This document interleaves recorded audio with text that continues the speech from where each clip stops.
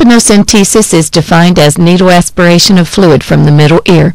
In children with acute otitis media, drainage of pus from the middle ear results in a rapid and marked improvement in symptoms and enables the clinician to prescribe tailored antimicrobial therapy. This video will demonstrate the technique of tympanocentesis.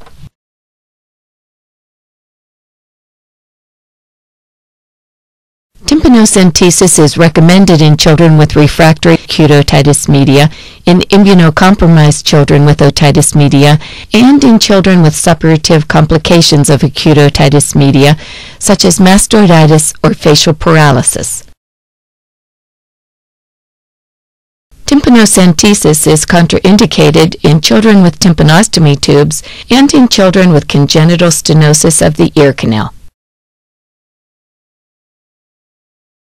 Parents need to understand the purpose of the procedure, its risks, and its benefits.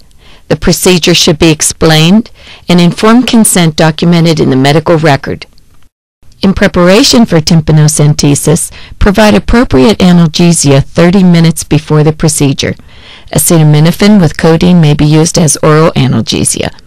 Alternatively, a cotton ball soaked with tetracaine may be inserted into the external auditory canal 30 minutes before the procedure. The following equipment is necessary: a papoose board, a surgical otoscope with speculum, a suction device, a tympanocentesis aspirator with a 3-inch 18-gauge needle, a second aspirator with flexible tubing, and cotton balls. Attach the needle to the tympanocentesis aspirator, then attach the aspirator to the suction device.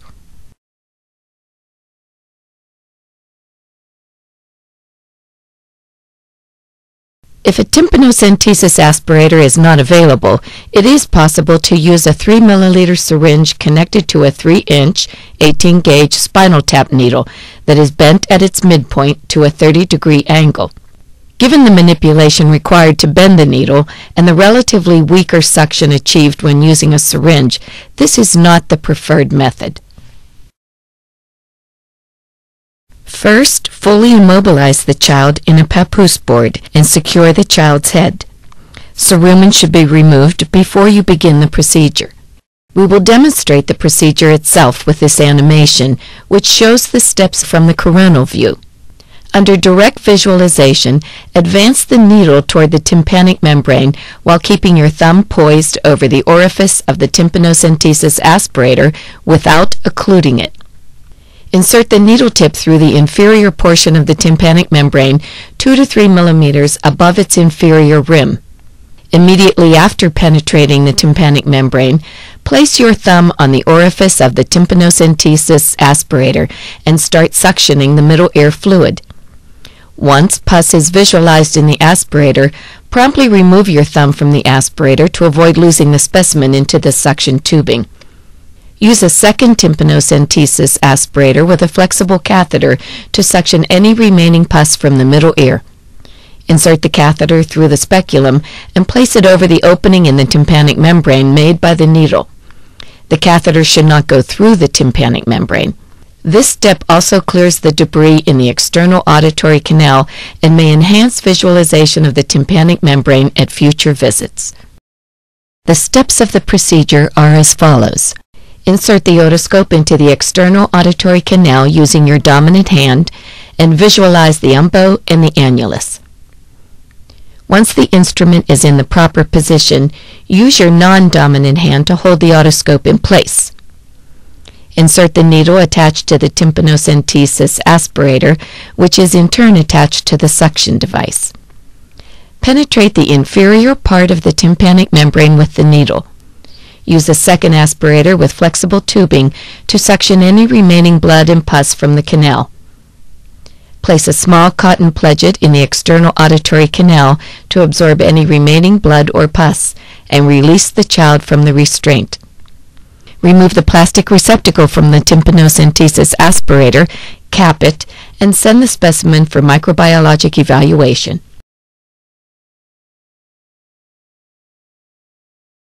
The incidence of complications of tympanocentesis has not been studied systematically, but appears to be extremely low. Complications may include disruption of the ossicles, the incus, stapes, and malleus, piercing of the oval or round windows, laceration of the facial nerve or the chorda tympani, bleeding from a high-riding bulb of the internal jugular vein, and chronic perforation of the tympanic membrane.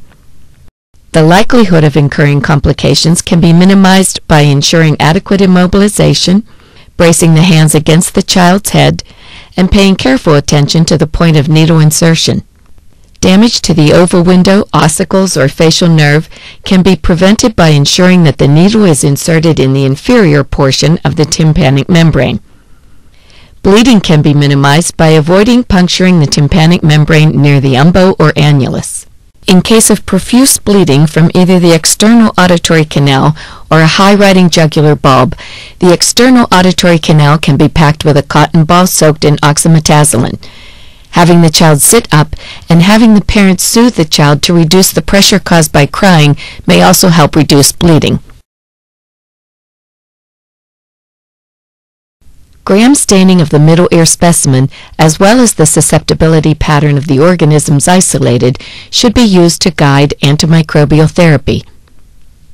The small tympanic membrane perforation made during tympanocentesis usually heals in approximately 2 to 3 days, and some serosanguinous drainage during this period is normal. A cotton ball coated with petroleum jelly should be used during bathing to keep water out of the child's external auditory canal for the first 3 days.